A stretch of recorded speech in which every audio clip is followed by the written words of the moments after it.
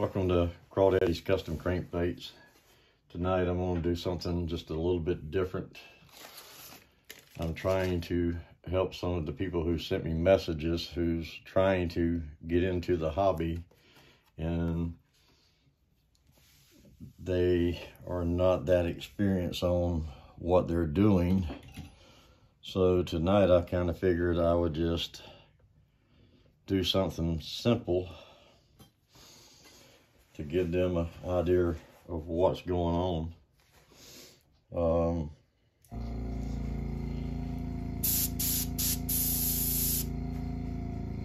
You don't need a high dollar airbrush. This is a Master G266.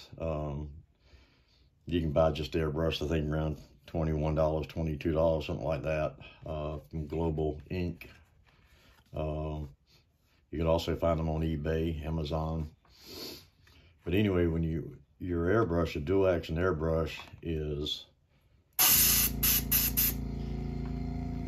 you push down and pull back for your paint. It's best just to get you a piece of paper and see what it's going to do. For a fine line, you know, most of the time you get close and just you can put in your lines or whatever you want to do. The further you pull back on that trigger, the more paint you're going to get.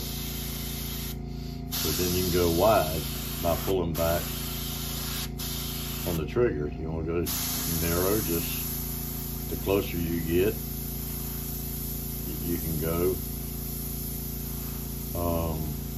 If you want to get real fine, I mean, you can tone this brush down to get real fine, but for doing baits, you don't need that. But as I said, you have to just learn the pattern that it's spraying. But the further I pull this back, the more paint is going to come out.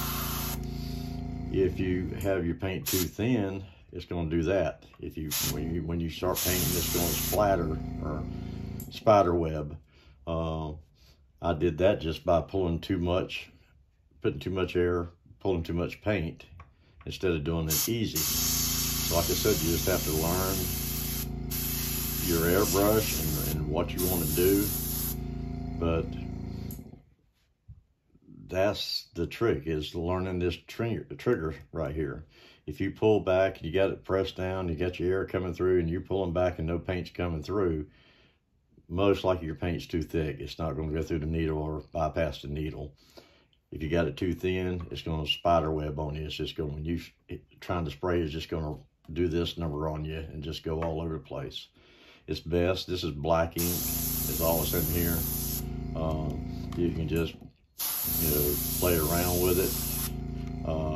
As I said, the more you pull back, the wider the paint's going to be. But that's the basics of an airbrush. It's just learning to play with it. I'm gonna clean this out real quick and just do a quick, easy two-step, I think it is, or maybe three-step crankbait. It's a scheme or a color that you can just practice on and play on, and just gives you the feel of the airbrush. That's all it's going to do. I primed it and I put a coat of pearl silver on it. This is Liquitex. Whoops, got the wrong one. It's behind the bottle. This is Liquitex Sap Green. You can get it at, I think Hobby Lobby used to carry it, Michael's used to carry it, but if not, you can find it on eBay. It will last a long time. I've had this bottle for a long time, and I tumped it over and spilt 90% of it, but I still have a lot left. Put you a little bit in the airbrush. It only takes a couple drops. Just put in the airbrush. These spray pretty well. Normally you don't have to thin them or do nothing to them. Just airbrush and paint.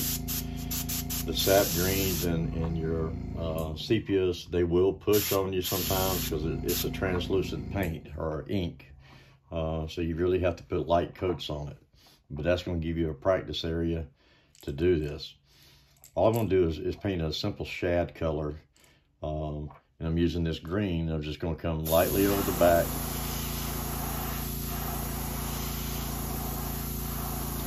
I'm going to allow the paint to fall over the sides on the shoulders of the bait.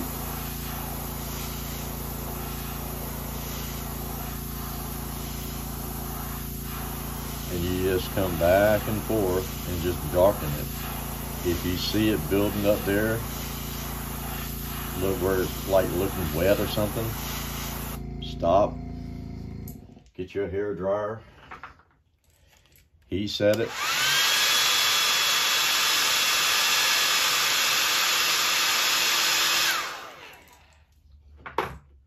and start doing it again. And what I'm doing, I'm building up the green over the back, but it's allowing to come down the sides, and it gives you kind of a goldy looking color on the side, or because these paints or these inks are translucent, so you're going to get that sheen from that silver. But as I said, you just build it up. If you do this bait, it just allows you to learn control of your airbrush. That's all it's doing, is a basic, simple bait to paint. So when you do them, they really look nice, and they will catch fish. But there, I mean, it's just, I've got a darker back. You see that it gives you kind of a goldish looking tint, or on the sides of it, and that's all you want. If you want to get a little bit more of that coppery look, or whatever color that is, I'm colorblind as a bat, but just come out here and just lightly dust it. Come around your eyes a little bit, and you can get that same look, and then you can deepen your eyes. And I've got fairly little paint coming out, not much at all, and all I'm going to do is just sit there and just do a circle motion and get it dark as I want it. Flip it over, do the same. Coming down on the gill plate just lightly, just until I get to the tone I want. Now I'm going to come around the eyes.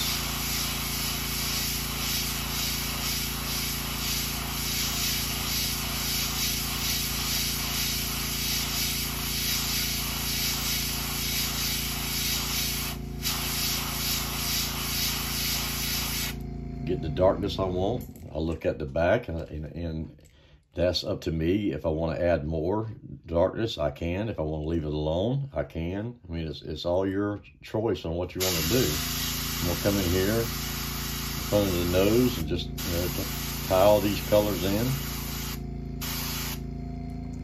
I'm going to choose to go a little darker. So all I'm going to do is go right down the center of the spine.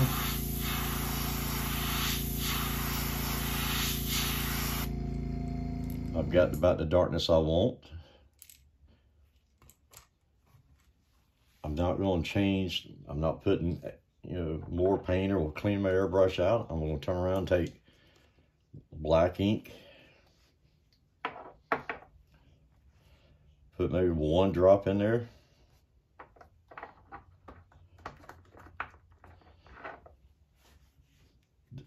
You can hold your needle and put back pressure, lightly do it, and it's going to bubble and mix your paint up for you. And just hold it down until you get your spray.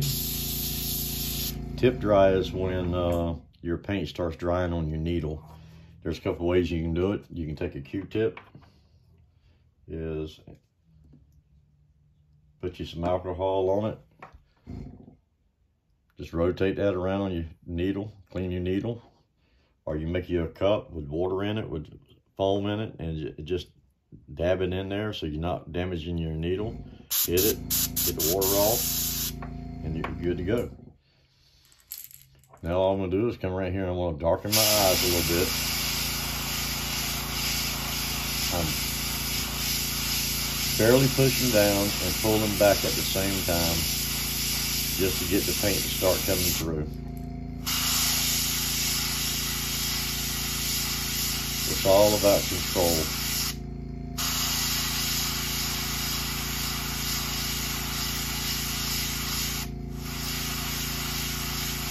Darken my eyes. Now I want to darken this nose part here.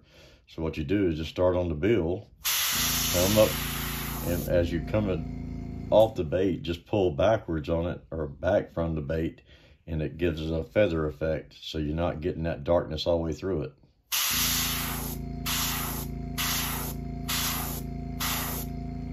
All I did was darken the nose. That's what I want. I'm gonna put it here. I'm gonna get my shad dot. I align it to the back of the eye, to the center of the eye.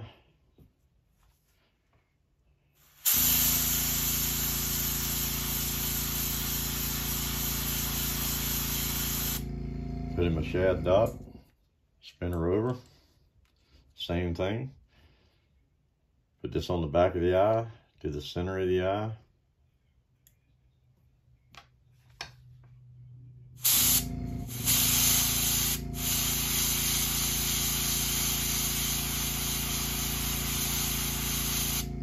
There's your shad dot. This bait is really complete. That gives you a really nice shad bait. And you can do this in deep divers. This is a medium diving. You can do it square bills. You can do whatever you want to. And this is a great shad color to get started with. All I'm going to do now is come in.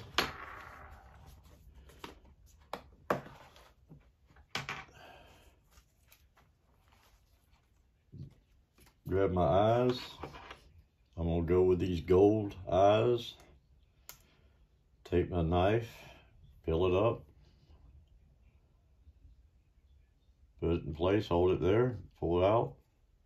You got your eye in. Spin it around. Same thing. Just get your eye in place, and boom, just pull back on it. There, I scraped the paint just a little bit when I pulled the knife back, but it's no big deal. I got paint or ink in my airbrush. I'm going to stick a toothpick in there, come up here.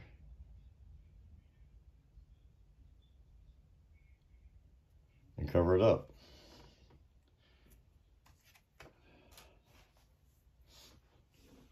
Normally I do not clear coat after I paint. But tonight I'm going to go ahead and show you how I clear coat, which is really simple. I got a piece of plastic. I've got a rack sets right here in front of me. So when I'm done, I dip them, hang them to dry. Got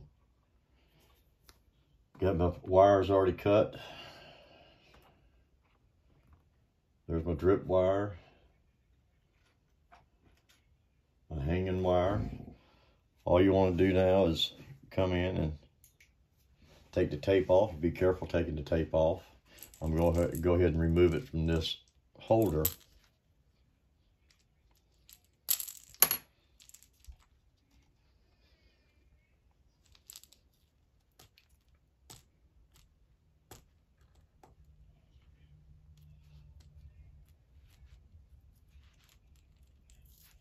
Just pull your tape off.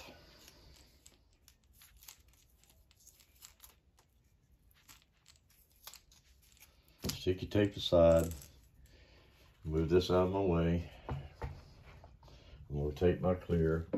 This is KBS clear. Some people use KBS. I use KBS. It's quick, it's easy. There's pros and cons on it, but some guys use epoxies, but I'm going to go with KBS. Get your hook. Hook it through your bill. Now it's ready to dip.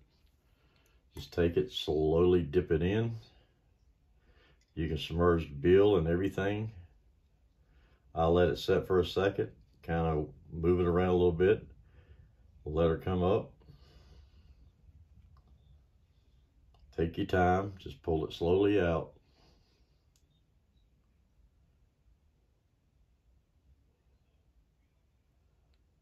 Put your drip wire on. I'm going to get this over here just so you can kind of see it better. I'm just letting it drip. Don't be in a hurry. There's your bait. It gives you a nice finish, and that color just pops once you put a clear on it. That is one of the simplest and easiest way. So right here, this is why a lot of people don't like KBS. There's a little tiny air bubble right there. I'm just gonna take a toothpick, kind of move it around a little bit, and let her pop. But that is it. That's as simple as you can get. That's a shad color. Will catch fish. But it's a good bait to learn control of your airbrush. Once it's dipped, hang it to dry and don't drop it, just like I did. I'll re-dip it.